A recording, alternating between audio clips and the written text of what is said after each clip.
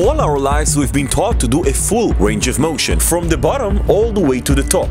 Or the opposite, depends on the exercise. But who said you can't build more muscle with just half the range of motion? That's exactly what these three studies show. That partial range of motion when the muscle is lengthened builds more muscle than a full range of motion. But there's a catch. These studies were done on beginners, all of them, until a week ago. And a quick reminder, if you're new here, don't forget to subscribe to the channel, leave a like, and I won't be angry if you comment as well. Now, let's get started. A week ago, a new study came out, and the reaction to it went absolutely berserk on social media. Lengthened partials versus full range of motion. And here's how all of it went down. The study looked at trained individuals with an average of approximately 5 years of experience. Here's a video of them in action. This is the first ever study done on trained subjects in this area. They followed an upper body workout routine using the exercises you're seeing now on the screen, but with one difference. One arm did half reps, while the muscle was in a more lengthened position, that is, more stretched, and the other arm worked through a full range of motion. This is a great study because it used a within-subject design. It means each participant had both groups within themselves, so it's much easier to spot the difference between both arms. Plus, you don't need to split them into two groups, which statistically lowers the chances of getting a false positive, meaning seeing a difference where there isn't one, and also a false negative, which is not seeing a difference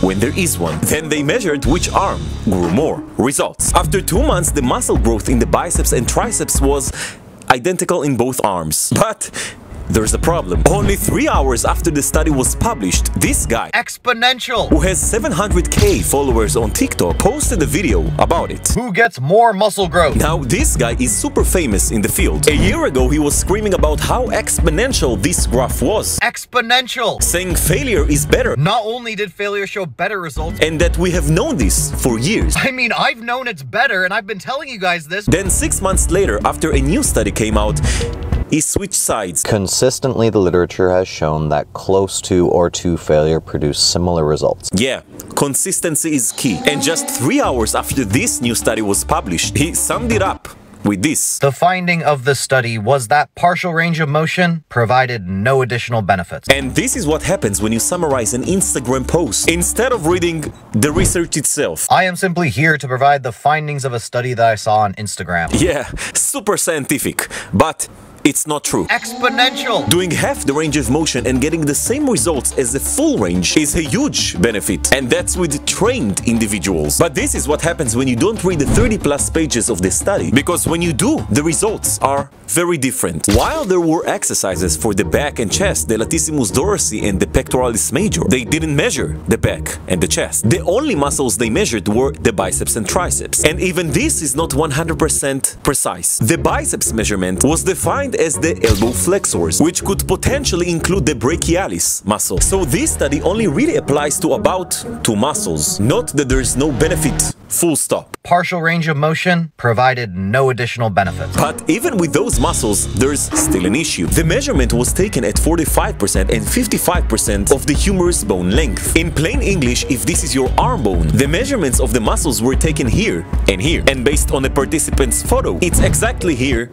and here. But that could be the biggest limitation of the study, and it could change the entire outcome. Muscles don't always grow evenly along their entire length. Unless you're subscribed to the channel, then they grow everywhere. We know from many studies, both those comparing lengthened partials to full range of motion and those comparing partial lengths alone, that growth after lengthened partials tends to occur more in the distal part, which means not here, but here. But in this study, for some reason, they didn't measure the distal part of the muscle. Technically, if they had measured the distal part of the muscle, the growth in the lengthened partial range might have been much more significant, and that one measurement could have changed the entire result by raising the overall average up. So measuring just part of the muscle and saying there's no additional benefit, is not precise, and it's kinda like asking how your day was only a couple of hours after you woke up.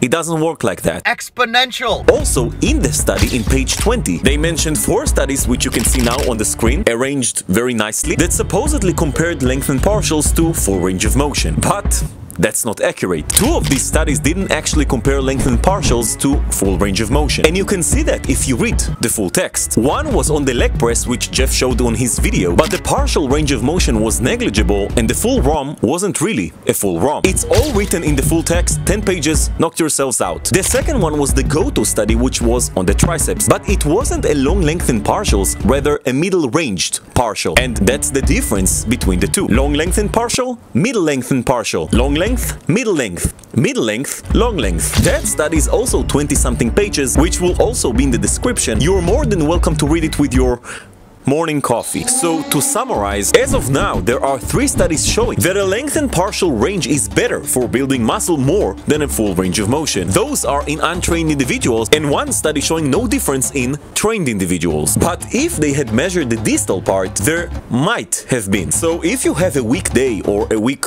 week at the gym, or you feel pain when you're training in the shortened part of the lift, you can do half reps in the lengthened position and probably get the same if not better results. That can be a great strategy for training through pain. If your pain comes when you're in a shortened position, or if it's very hard for you to do a full range of motion, let's say in a pull-up for example. Although to date we don't have any studies checking hypertrophy in the latissimus dorsi, the muscle we aim to work in pull-ups. If the exercise is hard for you to perform, you can do only lengthened partials while trying to achieve failure or stopping 1 to 2 reps shy, and you'll probably build decent amount of muscle mass. Don't forget to leave a like and subscribe. I told you I won't be mad if you share as well, and I'll see you in a bit.